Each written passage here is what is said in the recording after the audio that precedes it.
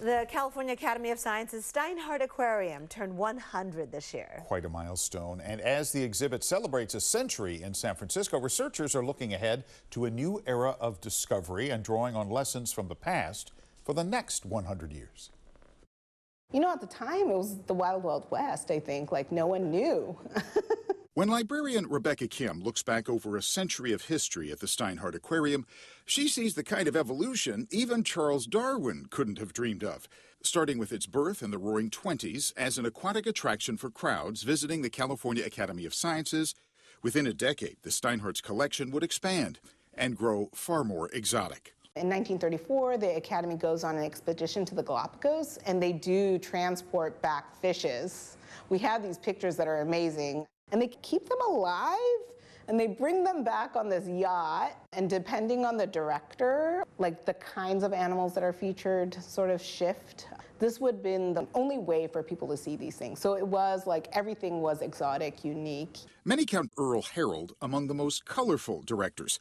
He helped introduce popular animals, including Butterball, an injured manatee rescued from a fish market. He was really into bringing in all animals, and especially marine mammals. So he had a soft spot for manatees, dolphins. He really wanted to draw people in by seeing these animals they would not have seen anywhere else. And over the decades, future directors like John McCosker would pique the public's interest in other creatures like great white sharks and the expanding world of ocean science.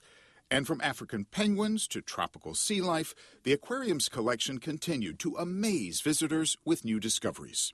A century's worth of aquatic discovery, to be exact.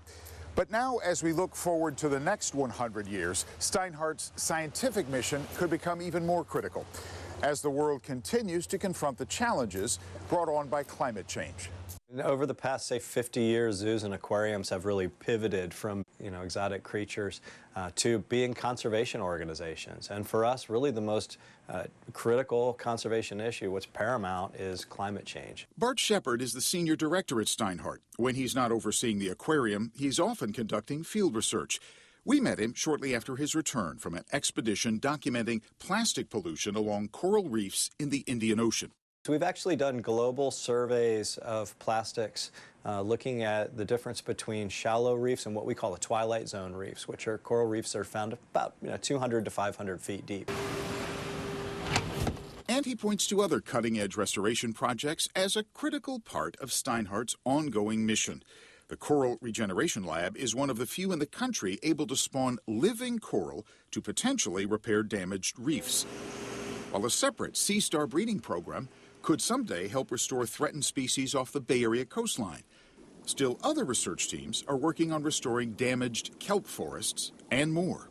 I think that's one of the strengths of the Academy, is we've got this world-class aquarium with really talented, passionate people that are scientists, that study genetics, that study taxonomy and systematics, that study the ecology and the role of their target organisms. There's so much to learn still. For librarian Rebecca Kim, it's a history that is still being written, as she works to document one century of discovery that's now leading to another. Also to remember the people that were here that helped build this place. I think that's the fun part of my job. A rich history and a bright future.